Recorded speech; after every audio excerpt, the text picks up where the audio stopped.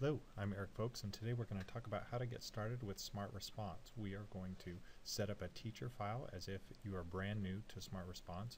We're going to set up a class. We're going to pull in students from Skyward. We're going to add a student who hypothetically joins the class at some point throughout the year, and we're going to start the class. Okay, let's go ahead and get started. We're going to click in the bottom right-hand corner on the icon called Smart Response. It's possible that you will not see this icon right away, and you may have to hit the little drop-up arrow and go to Smart Response that way. Once you left-click on that, you're going to go to Teacher Tools. And once you click on Teacher Tools, you're going to see something that looks like this, assuming you haven't set up anything in Smart Response. You'll see the only thing that's required is this classroom name. So I'm going to go ahead and name that test.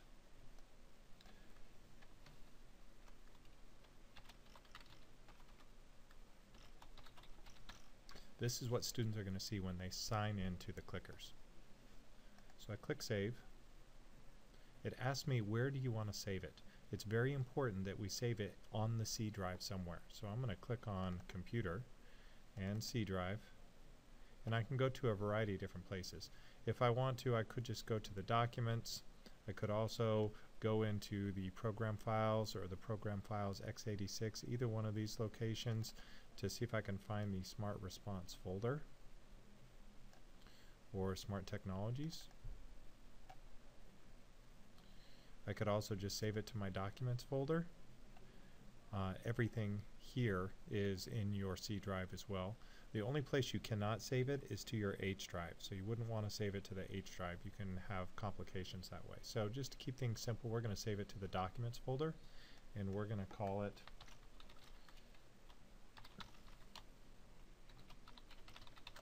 Folks Demo Teacher File. And you can see it's a .teacher file. So if you ever need to find it, you can always go from over here and look for .teacher files, and it will search for anything that meets that criteria. So I'm going to click Save,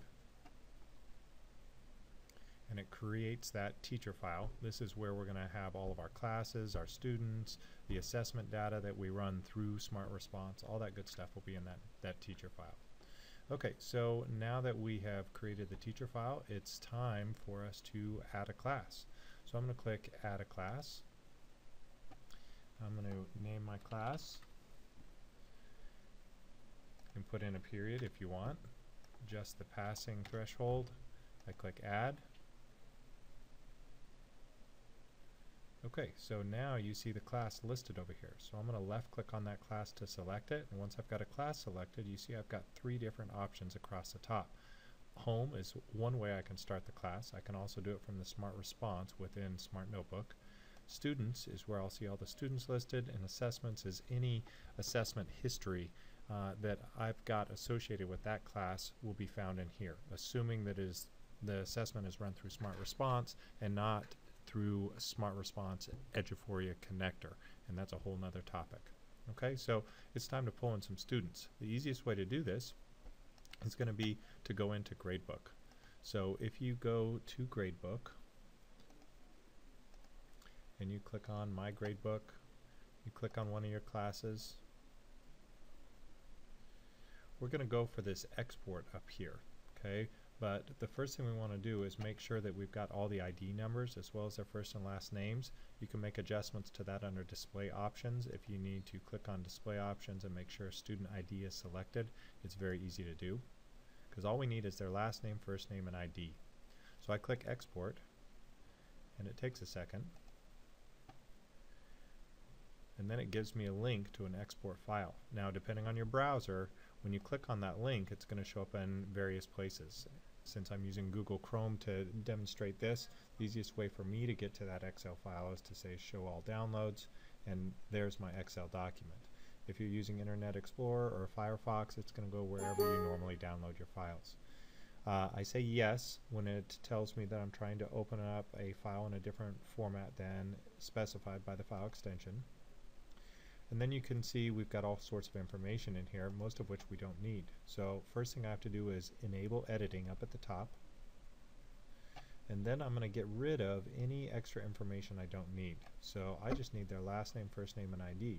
So I'm going to highlight all those columns, okay, and notice I did that by left clicking on the column letter and dragging across. Then I'm going to right click on one of the columns that I've got selected and delete, and it'll delete the entire column.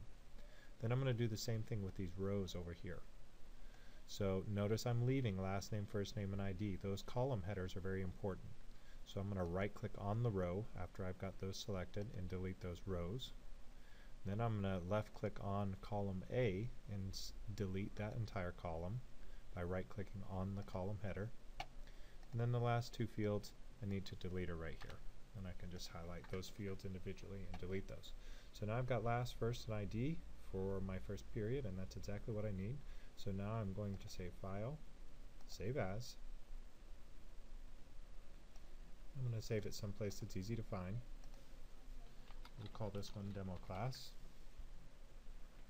And this is very important. You'll see it defaults to a file type XML spreadsheet 2003. That's not what we want. We want to go with the very top option, Excel Workbook. I click Save.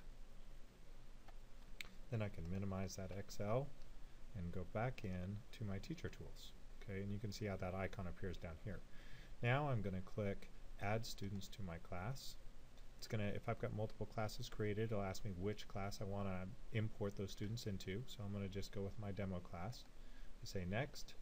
We saved it as a file type, Microsoft Excel. Okay, so we're going to go ahead and select that one and Next.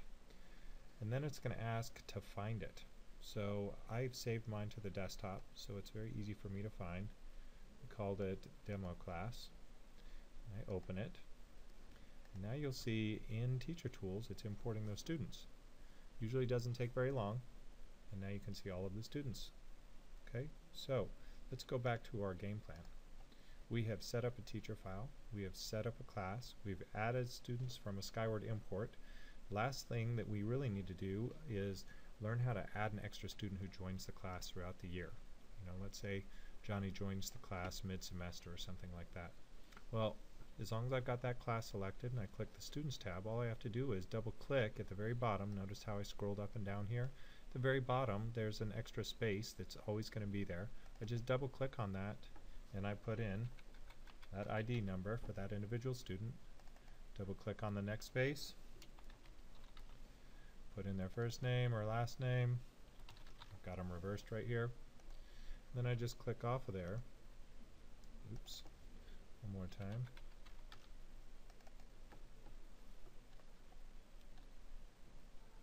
Looks like it may have already alphabetized them. So it disappeared from the very bottom, but that's just because it automatically alphabetized them.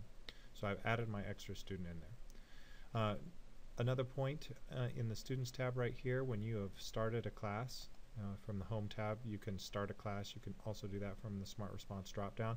But once students are online, you can actually see their status right here. It'll actually light up to indicate that that student has been online. If you ever need to adjust their ID number because it was imported incorrectly or it's changed, you can also do that right here. Okay, so last thing we need to do is how to start the class. I showed you one way. It's from the Home tab for any particular class. You can just click Start a Class. Another way to do that is from within the notebook file where you've actually got your assessment created. You can, from the drop down for response, click Start a Class and you'll see any classes that you've got created. Notice it defaulted to anonymous mode, but if I want to actually be able to track the student responses down to the student, I would need to start a particular class. Once I click on that, it'll take just a second. It may tell me that the class has been started.